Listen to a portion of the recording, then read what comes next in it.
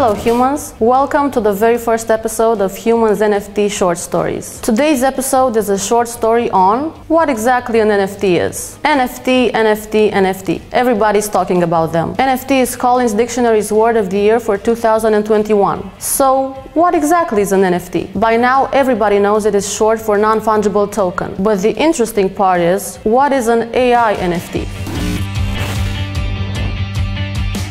In our society, goods can be fungible or non-fungible. Fungible goods can be interchanged with other goods of the same type because fungibility implies equal value between the assets. For example, money is fungible. Non-fungible implies uniqueness. It can't be replaced with something else, like that sweater your grandma made you in the 5th grade. It's one of a kind.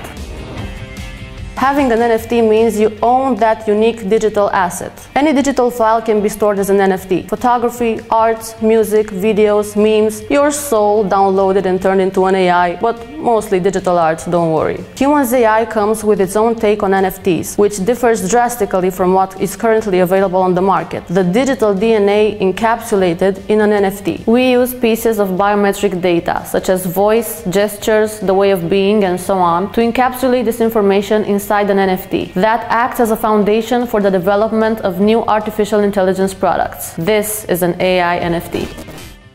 Hello.